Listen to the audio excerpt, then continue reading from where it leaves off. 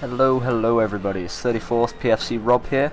I'm going to be playing a bit of Crusader Kings 2 today because, I haven't played this game in ages and I just thought, while I'm doing it, I might as well do a let's play of it. I'm going to warn you beforehand, I'm not very good at these sort of games, but I'm going to go ahead anyway and press play, so... Okay.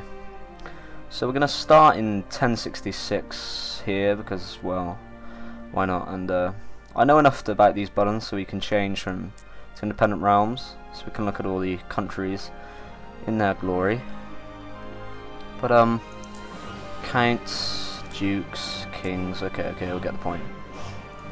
Now, I feel like playing a bit of an Eastern Europe empire today, so I might either start as, say, something like Pomerania, or Poland, or something like that.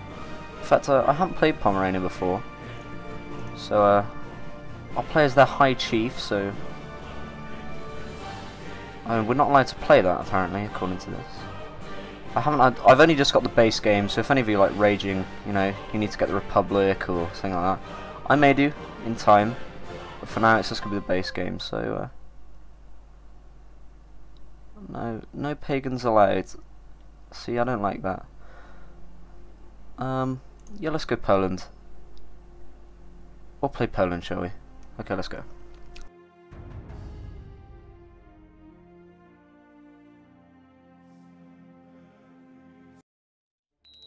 Okay, and we're right in here. So we've got our leader here, King Boleslaw the Bold, King of Poland, heir to the Duchy of Mazovia. And I believe this is our capital here due to the size of the shield. So we got Krakow, or is it Krakow? I don't know. Someone get back to me in the comments. Okay, so straight away up here we've got to pick an ambition, and I think I'm going to put have a song, because that's usually pretty easy, I know, for these games, and it'll provide me with a few extra benefits, so basically no work at all. De jure claims. Okay, so I can attack Grodno. Now, I've actually played as Poland before, and I know that if I attack Grodno, the entirety of Kiev is going to attack me, and I don't think that went very well for me last time. So what I'm going to try and do is take some of these countries around here and basically take the Danzig corridor, like was given in the Treaty of Versailles, so give me access to the sea, and eventually expand out to the north, hopefully. So let's get right in. So we've got our council here with our Chancellor, and we're going to get him fabricating some claims. I think I'm going to start from Galindia, but first we should probably see, who they're allied to. Okay. I'm not too sure how to find that out, but they don't look very powerful, that's all, so we're going to go fabricate some claims on there while we get our Marshal training some troops in Krakow and collecting taxes. And I think we're going to scheme... Oh, can't we scheme? We're going to build a spy network, in Kiev. So eventually, when we do want to press de jure claims on Grodno, we have a better basis to do it on. We have some more intel, and then we're going to be researching some cultural tech, perhaps, down here. Okay. So laws here, crown authority. Now, that is not a good thing to have, minimum crown authority, in my opinion. So straight away I'm going to try and get this in here. Okay, so my vassal opinion's going to go down, but we don't really care about them, do we? Now, what we've got here is our tech, and I'm going to... I think bows is alright, but I think we should probably work on some infantry and melee weapons. So, probably some construction, because we're almost there on the top, so you could get a star in construction, we can build some cool stuff. And I think we're going to go for... We're going to go for noble customs, we're going to keep it at that. These are only for dements, so... Okay, there we go. Military, we've got quite a strong military, as you can see, so just from my dements of what I hold, I'm getting 983 troops, 900 troops, sorry, out of a possible 983. And and 1067, which equals 1967, because I learned maths, so I can add those together. And that's a pretty formidable force, certainly enough to take out Galindia, and start building ourselves a big empire. Obviously no fleet, and my purpose will be to get a fleet eventually. But intrigue, we're not gonna really bother with that at the moment. Okay, so with everything set up, I'm gonna switch to play now, and we should be able to get this going.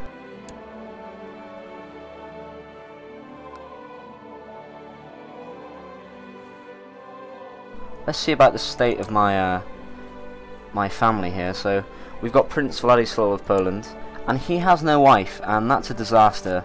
Guess what? Oh wait, no, okay, that's brilliant. Levy reinforcement rate 50%, amazing.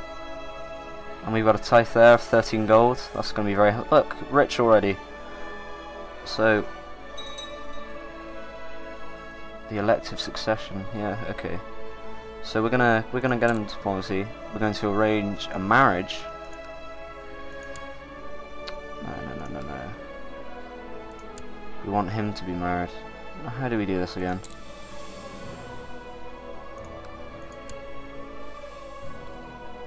Is it betrothal? Oh, as I said, guys, you know. Oh, he has a wife. That's strange. Where was she before? I'm not too sure about that. Okay. Obviously he has a wife, guys, so we don't need to worry about that.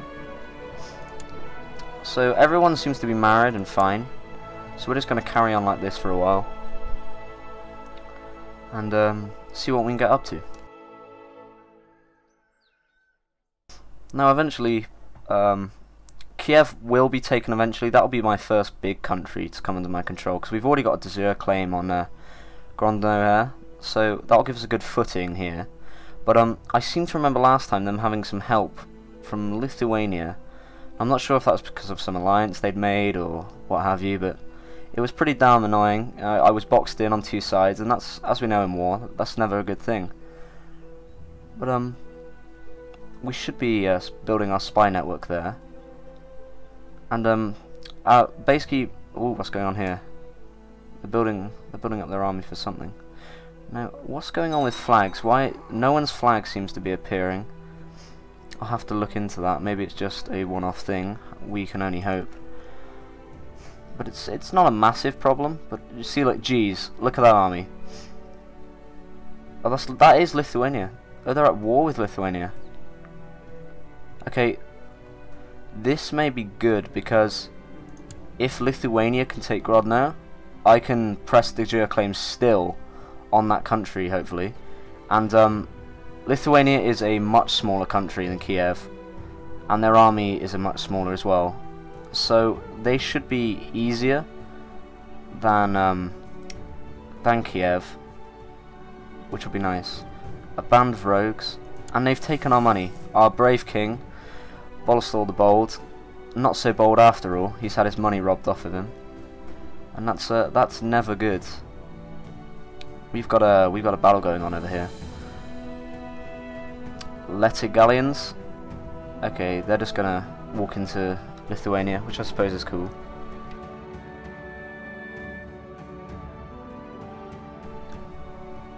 But yeah, I understand I'm not very good at this game, so you're gonna see quite a few mistakes. You're going to see quite a few fuck-ups, to be more precise. But I hope that doesn't dissuade you from watching, because it should be a lot of fun. And I'm going to play until either I've accomplished all my aims, which is I want to take this eastern bloc here, so from the Holy Roman Empire to the beginnings of modern-day Russia, and also Denmark, Norway, and Sweden, and up here essentially. So I want my empire to expand around here. Or until, indeed, Poland is wiped out to the last man, which is probably more probable. And we've just got soldiers marching through our land, you know, they don't give a crap. Who needs military access, right?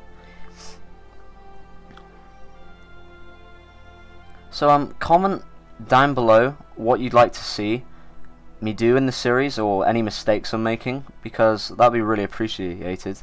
But, essentially, Well, essentially, yeah, just give me advice, because I'm not going to be recording these episodes in too great a quantity at a time, so you should have time to get in and offer your suggestion. And we've got a daughter born here, and I think I'm going to name her, let's just call her, I don't know, what should we call her, guys?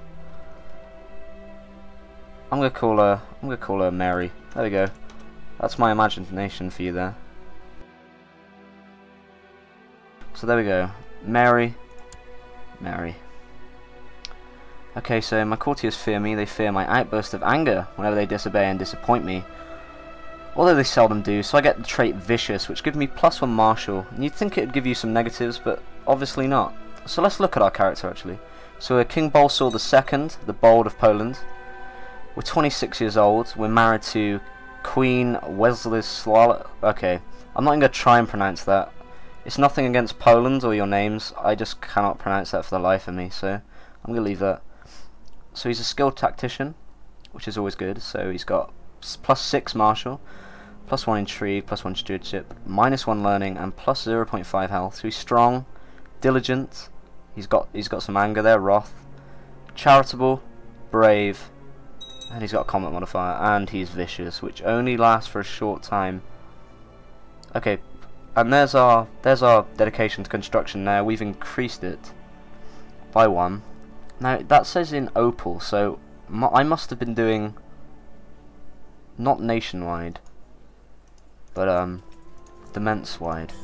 So let's see if it still carries on. So we're on realm now.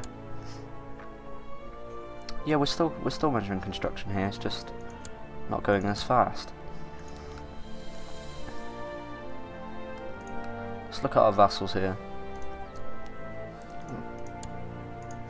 So we've got Vassal Piest, we've got a lot of dukes, and mostly my vassals are happy with me, except this guy right here.